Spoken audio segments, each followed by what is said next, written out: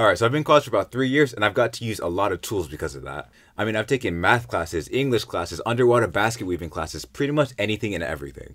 So I want to talk about a few of the open source tools that helped me get to this point. Okay, first is Emacs. Emacs is literally the bomb. If you're not using Emacs right now, you're missing out. As a disclaimer, I use Neovan for all my code editing, but I use Emacs for my organization.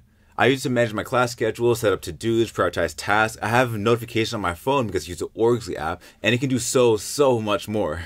I'm planning to make a video about how I use Emacs in my school life because I believe this tool has so much to offer people. Okay, next up is Zathura.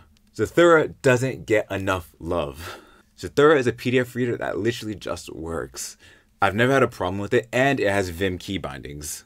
One feature I like a lot in particular is its marking. So just like in Vim, you can set a mark in certain parts of the document and jump back and forth between them. This is super useful for bouncing between the question and the answers in a textbook. Okay, next, I'm sure everyone would imagine I would have used LaTeX during my time in college, which I have. But I also wanted to mention this LaTeX template that made all my homework look gorgeous. This is the Ease Vocal template. So this template is gorgeous, works well with footnotes, and is easy to install and use. So my typical workflow is to write an essay in org mode, export it to LaTeX, and then use Pandoc to convert that into PDF using the Ease Vocal template. And next we have Zerno++. Okay, I haven't used this in a while because I don't take math classes anymore, but when I did take math classes, it saved my life. It had good drawing tablet integration, so I was able to write up all my homework using a small tablet.